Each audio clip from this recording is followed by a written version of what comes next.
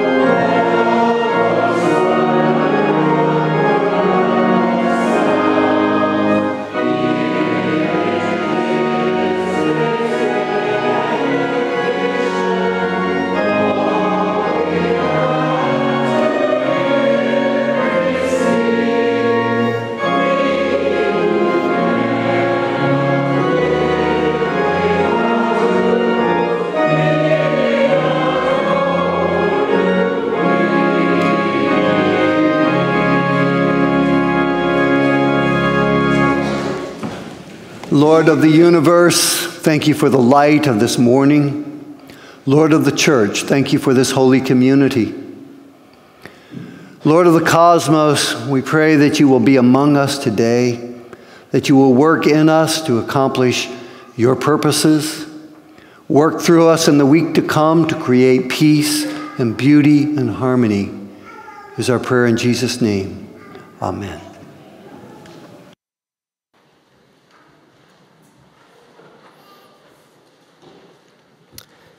Good morning. Today's offering is for the church budget. In Psalms 8, we're told that men and women were created a little bit lower than the angels and have been crowned with glory and honor. That is an incredible statement. And with it, though, it brings great responsibility. How are we doing to take care of the things that God has entrusted into our hands? How do the words glory and honor make you feel? Pretty special in God's eyes. Well, think about these things as you return your tithes and offerings today. Will the deacons please stand and prepare to receive the things we have to share? Lord, help us grow as caretakers of your trust. May we become people of honor who reflect your glory. Amen.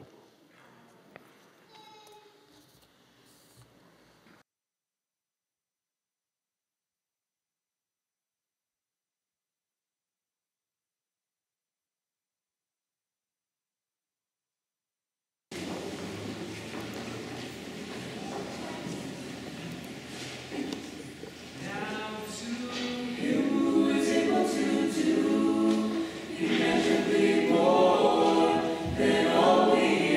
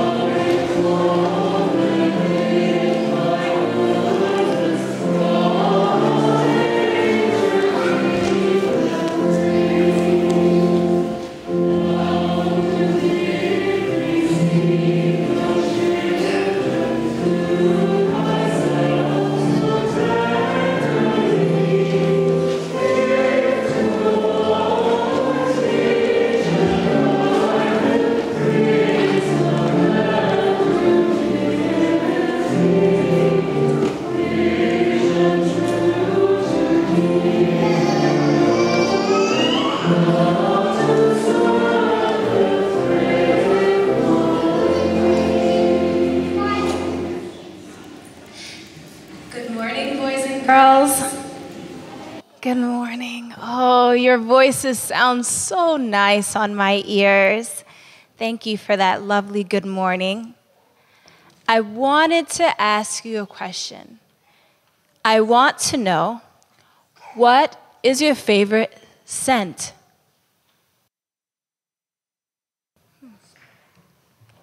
Your favorite smell?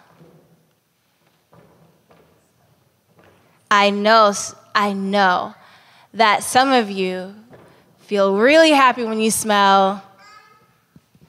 I like the smell of mangoes. Man, mangoes are so good. Green apple.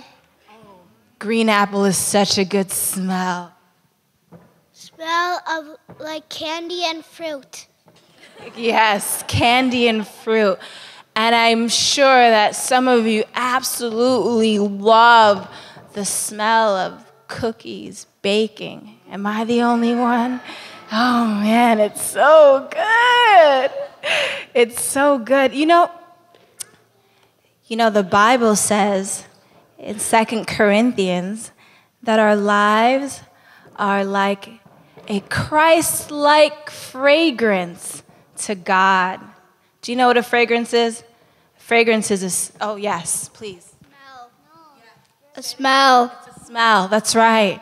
And what that really means is when we're among our friends and we're being nice and sweet, like I know all of you are, God gets happy because it's like we're giving off a scent, of a mango, really nice, sweet smell. It's like we're giving off the smell, the scent of an apple. And God is really, really happy when he sees us doing the right thing because our lives are just like that nice scent, that nice smell that we like to smell. So the lesson for this morning is to be nice and be sweet and be loving, because just like your favorite fruit or candy, our lives give off a nice fragrance to God when we're good and when we do the right thing and when we love each other. Okay, so let's grab our baskets so that we can, yeah.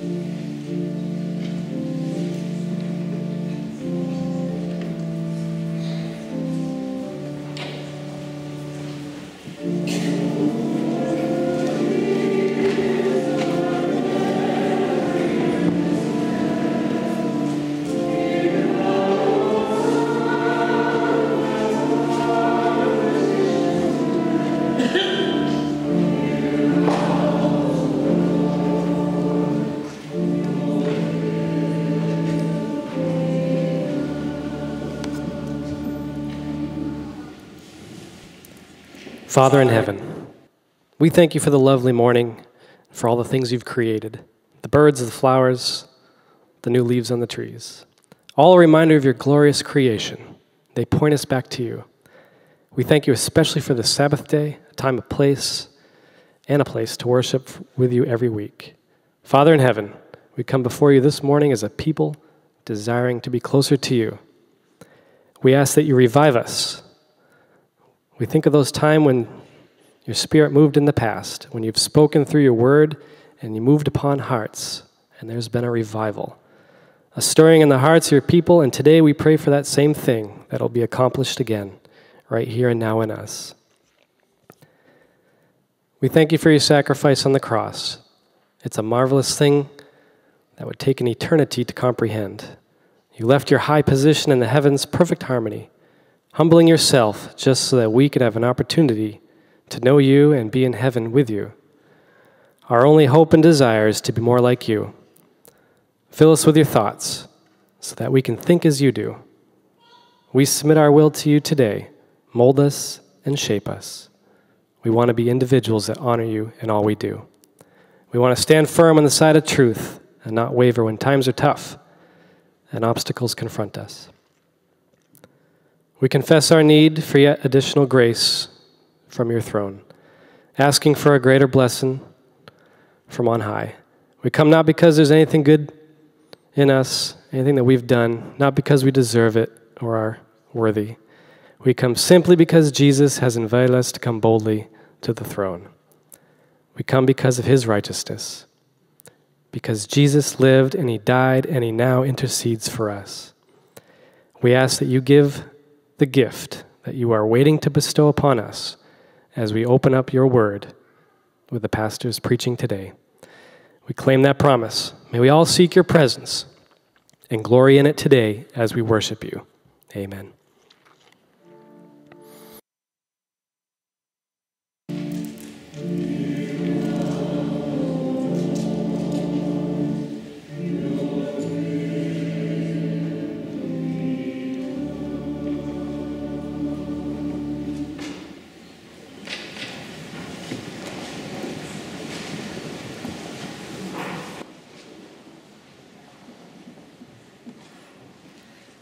Our Old Testament scripture lesson today is from Isaiah 42, verses 1 through 7.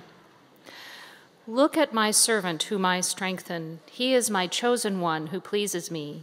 I have put my spirit on him. He will bring justice to the nations.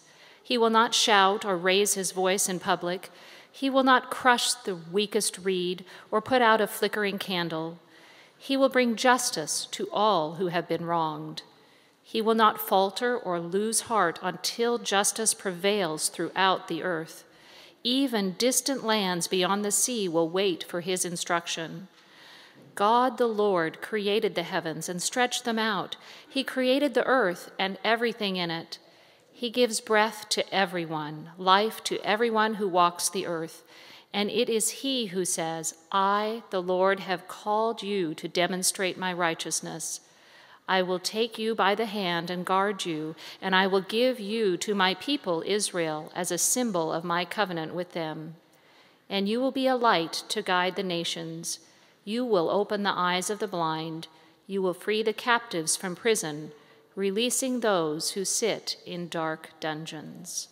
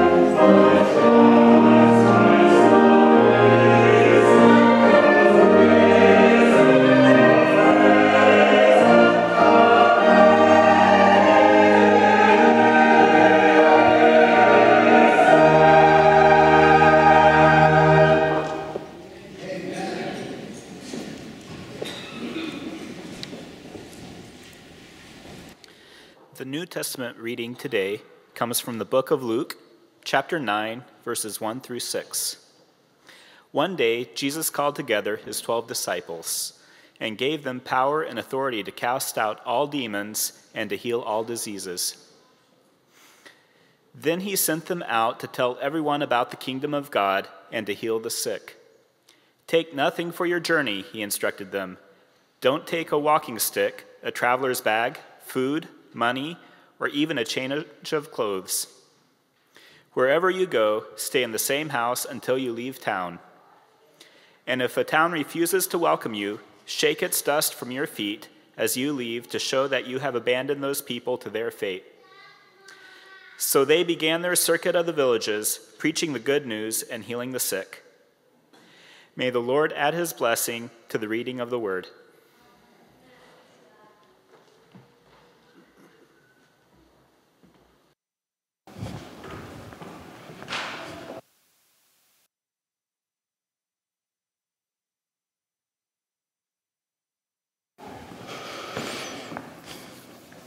Sometimes, just as a miracle, God gives you proof that as an old person, you're still really with it.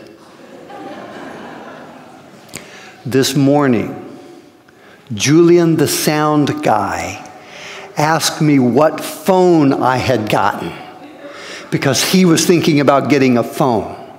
Now, if a young person asks somebody of my advanced age about a piece of technology, I'm with it. I mean, that is just so cool. Unfortunately, there's a backstory.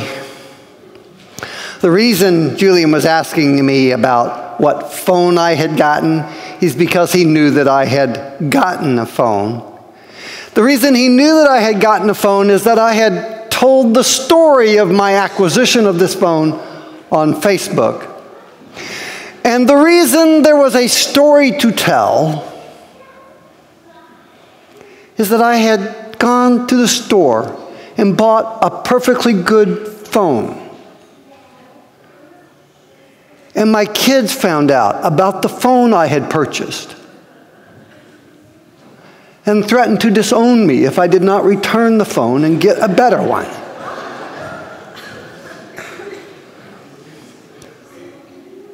Being an obedient father, I went back to the store and said, my son said, I can't have this. I want a different one.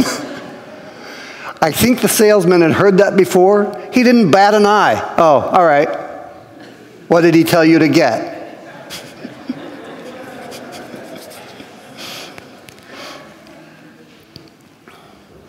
Now, you kids, you may not understand this, but people my age, we understand that when it comes to technology, no matter how smart and wise and sage we know ourselves to be, we ask the kids. And if your kids love you, and if they're smart, you will end up in a far better place than if you had used all of the strength of your intelligence to try to make your own decision. It saves you a trip to the store.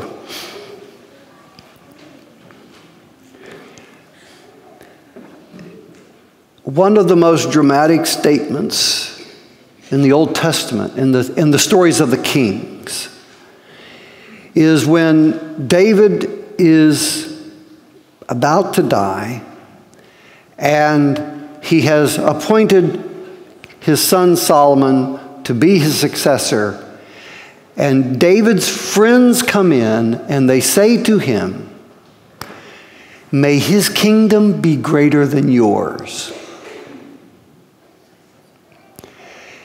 It is the only context in which you could ever say to a king, may somebody else be greater than you. I mean, those are words that would cause you to lose your head in almost any other conceivable context. But when you're an old king and you have an heir that you admire,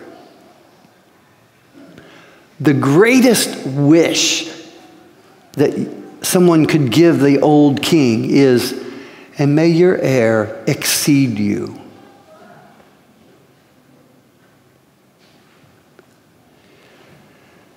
I hope we can kind of hold that in the back of our head as we move through our examination of today's scripture passage. The New Testament passage that Doug read for us, Luke chapter 9. Embedded in that, let's see, was it in that passage? I'm not sure. In Luke chapter 9, in the mission of the 12, there's a few sentences inserted. You find the same sentences in Matthew and in Mark in slightly different contexts. This is apparently a story that was important in the early church. We don't know how they got this story, but it was important, and it shows up in different places. And the story goes like this. Old King Herod was sitting in his palace, and he was troubled.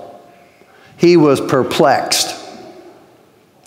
He was hearing stories about this amazing preacher that was drawing crowds. Thousands and thousands of people were coming to hear this preacher. And Herod is thinking, wait a minute. I know about famous preachers. I just beheaded one not very long ago, like a month or 2 or 3 ago. It wasn't that long. I got rid of the famous preacher. The reports I'm hearing sound a lot like that guy, but he's gone. What's up? And so his advisors begin trying to explain, because they've been hearing the reports too. And they're going, well, some people think it's John the Baptist resurrected. Maybe you better go check and see where that head is that you cut off. Maybe the head and the body have been put back together and God brought him back to life. That's what some people say. That didn't seem too likely. Somebody else said, there are a lot of people who are thinking this is the ancient prophet Elijah resurrected as a harbinger of the final age of the earth. The last days are upon us. Because in Jewish tradition, that was Elijah was going to reappear, and this is the beginning of the end. Others said, well, maybe it's one of those other prophets, one of those other famous guys, hundreds of years ago that has come back bringing a message from God. In this particular little snippet, this little picture of Herod's court, it ends with Herod just kind of bewildered. It says he really wanted to see him, which would have been a little tricky. Because part of the reason Herod was suddenly getting all of these reports was that John the Baptist had not just been resurrected. John the Baptist had been resurrected and cloned.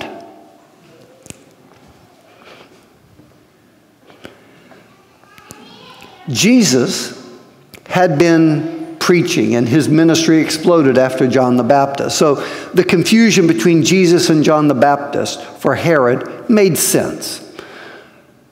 Their ideas coincided, and the timing, it made sense that was confusing.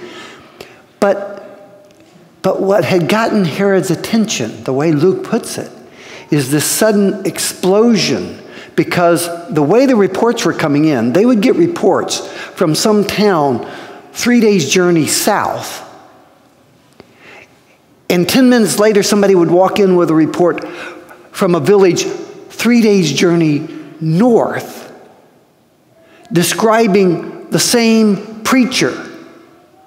Now remember, in those days, there were no pictures, there were no iPhones. There was some guy 3 days' journey south that was healing people, working incredible miracles, maybe even raising the dead, casting demons out of people. And some guy 3 days north doing exactly the same thing. And some guy 3 days east, and some guy 3 days west. It was like John the Baptist had been resurrected and multiplied. How did this happen? Well, Luke chapter 9, the beginning of the chapter, describes what happened. Jesus had done this amazing healing ministry. If you read what had been going on just before, Jesus and his disciples had gotten in a boat and were traveling across the Sea of Galilee. A storm exploded onto the lake. The waves were so big, the boat was going to sink, or at least swamp. The disciples thought they were going to die. And they look back and they see Jesus asleep in the back of the boat. So they go and wake him up. Don't you realize we're going to die? Don't you care? And Jesus gets up, raises his hand and says, "Hey, winds, stop. Waves, relax." And the wind grew still, and the waves became calm. And the disciples are going, "Whoa." You'd have gone, "Whoa," too. This is incredible.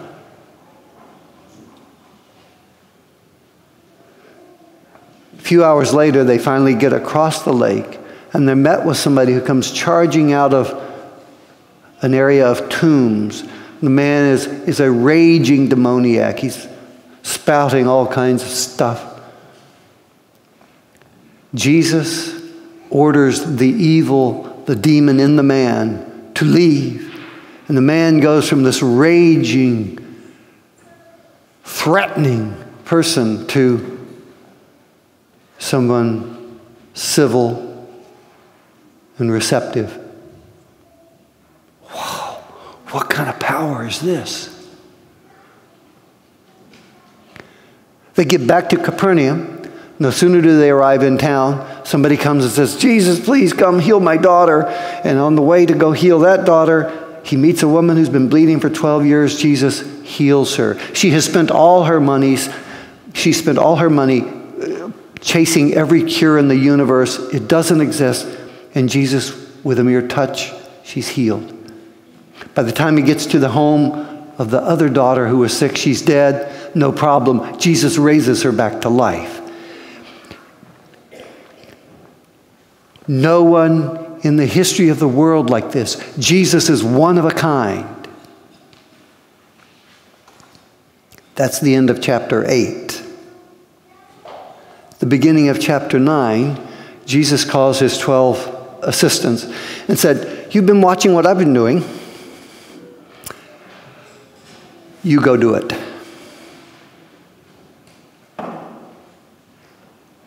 So instead of one person in one place, you now have 12 people. Matthew says they went out 2 by 2. Okay, 6 groups. Either way, you've got an explosion of this divine activity, this healing, helping, making whole. An explosion. And all of a sudden, Jesus is not one of a kind. Jesus is the leader of a pack, the father of a tribe.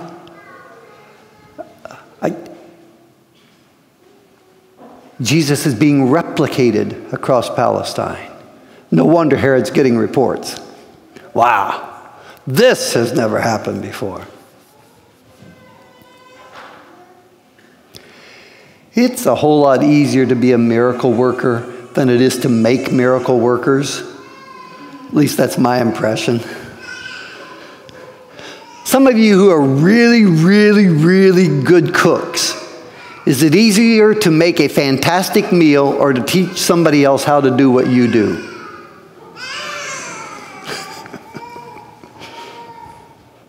The sound of a growing church. Take any skill that you have.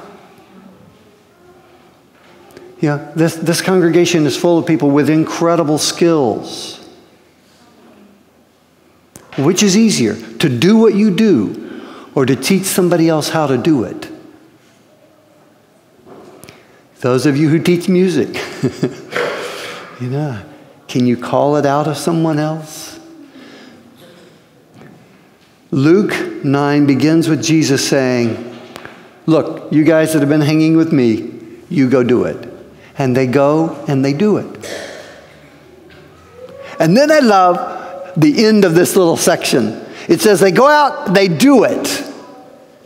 And then they come back. And Jesus says, come, let's go. And they try to go and find a little quiet place. And can you imagine them sitting around the table and telling their stories?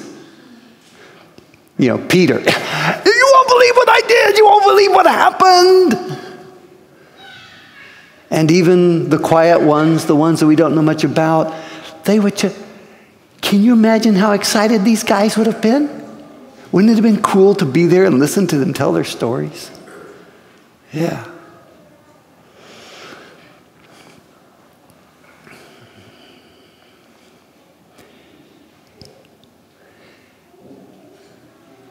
It's common for religious people to fall into arguments about just what is the nature of our identity.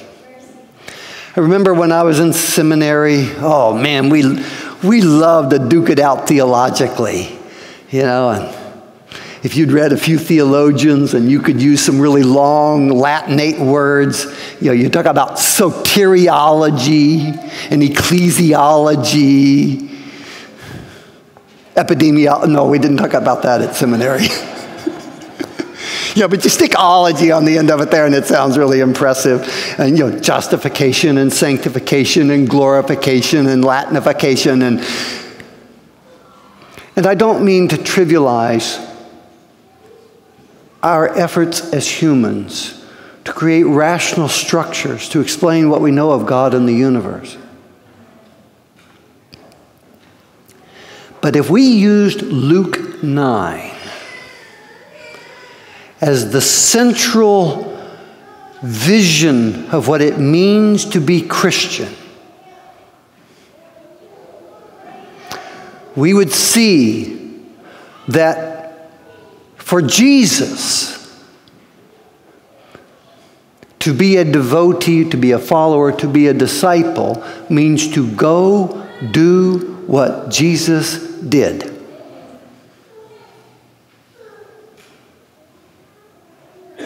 Now, some of you who are smart will point out the fact that most of us are not capable of raising the dead. We cannot, with a word, heal the human maladies that we see around us.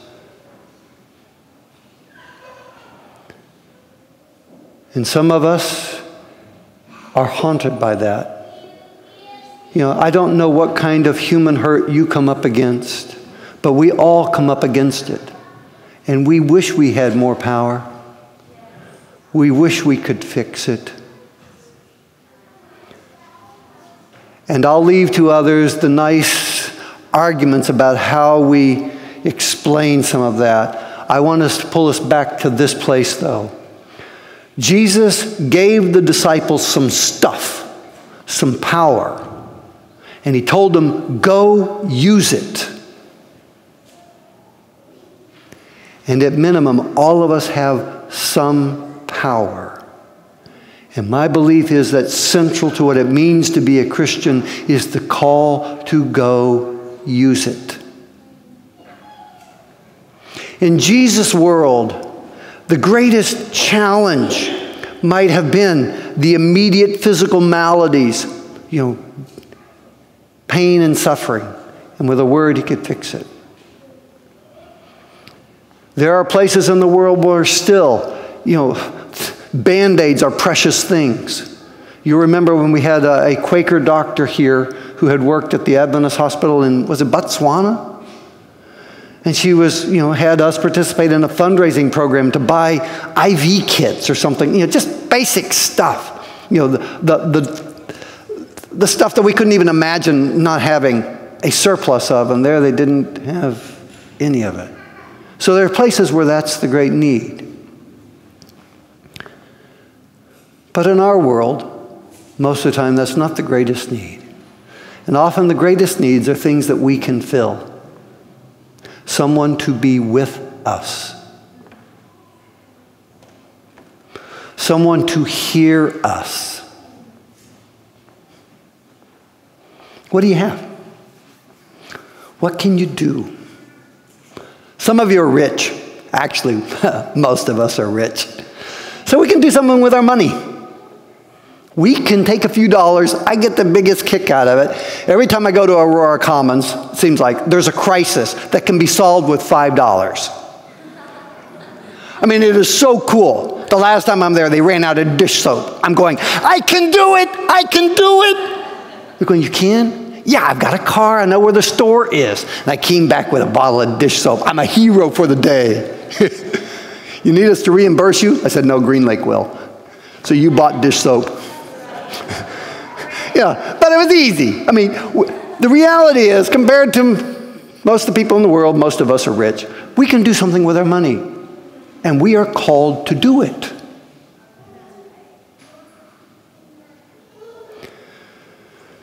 Some of us have brilliant intellects. And God calls us to use that brain power to help and not to hurt, to heal and not to harm. Some of us have social connections. Some of us can sing. Thank you. You lift our hearts. Some of us can play instruments. And you lift our hearts, because not all of us can do that.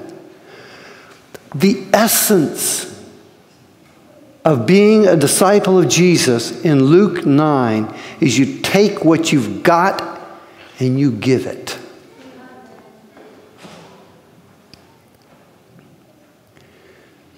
Let me push it a little farther.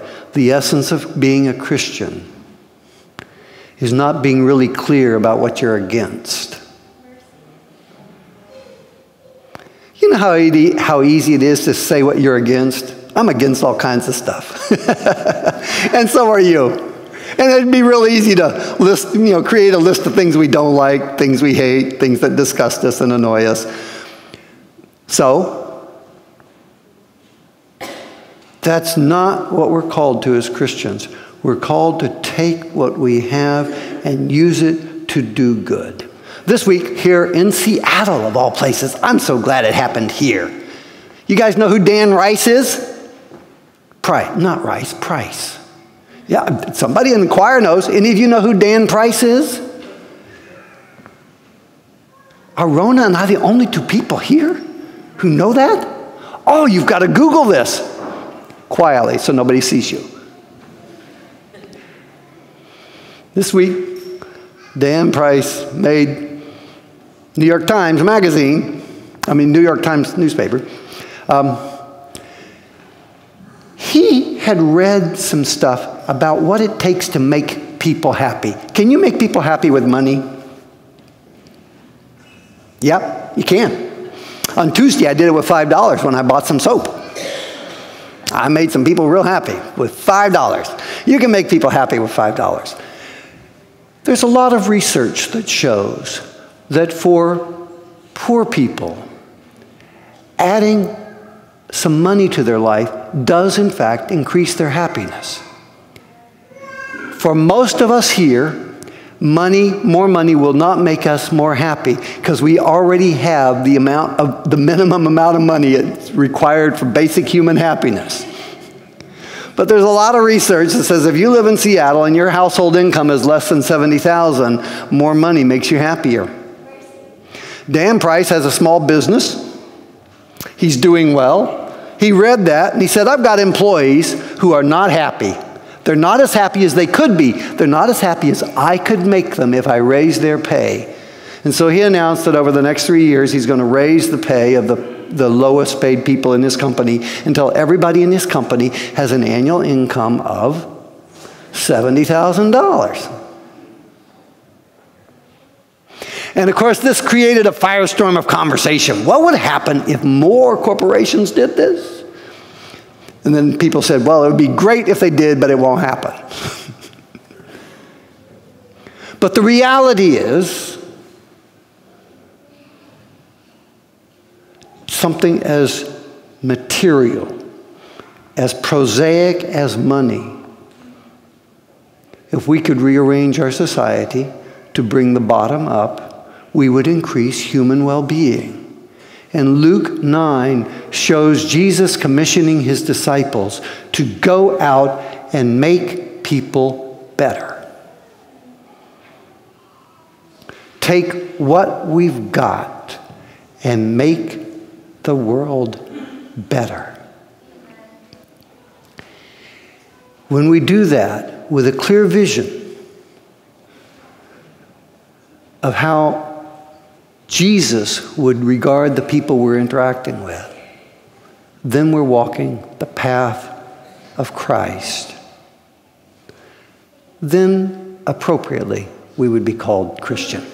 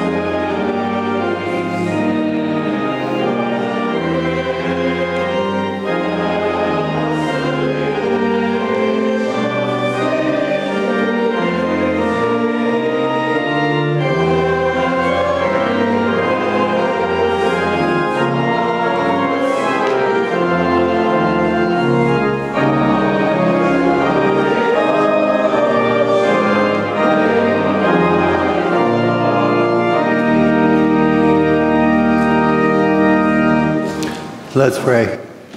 The Lord bless you and keep you. The Lord make his face shine upon you and be gracious to you. The Lord turn his face toward you and give you peace. Amen.